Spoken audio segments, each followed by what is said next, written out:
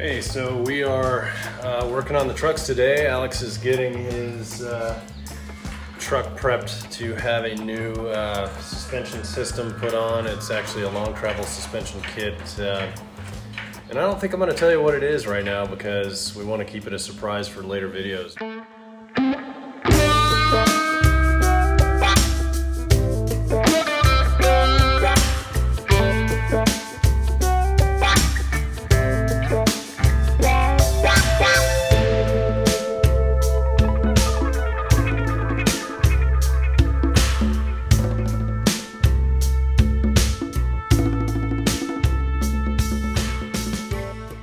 His 2011 second gen Tacoma well-built machine, and it is getting the star treatment here. So stay tuned for updates on that.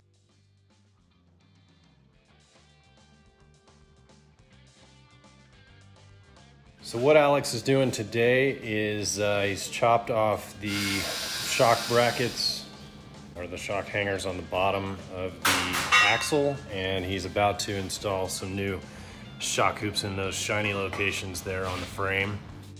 He's got some Bilstein, what'd you say they were, 7100s? Yeah, 7100s. 7100s are 14-inch shocks. So those are gonna be put on here, and what we got going on for my rig today will be installing these bad boys. These are Deaver U402L Stage 3. We're gonna have quite a bit of weight here added into my rig here in the future. And so that's what these are going in for, in anticipation of that extra weight. Expect that the truck's gonna ride like crap for a while, but that's just how it's gonna be before we get that extra weight put onto the rig. These are gonna go in here shortly, and we'll have video of that soon.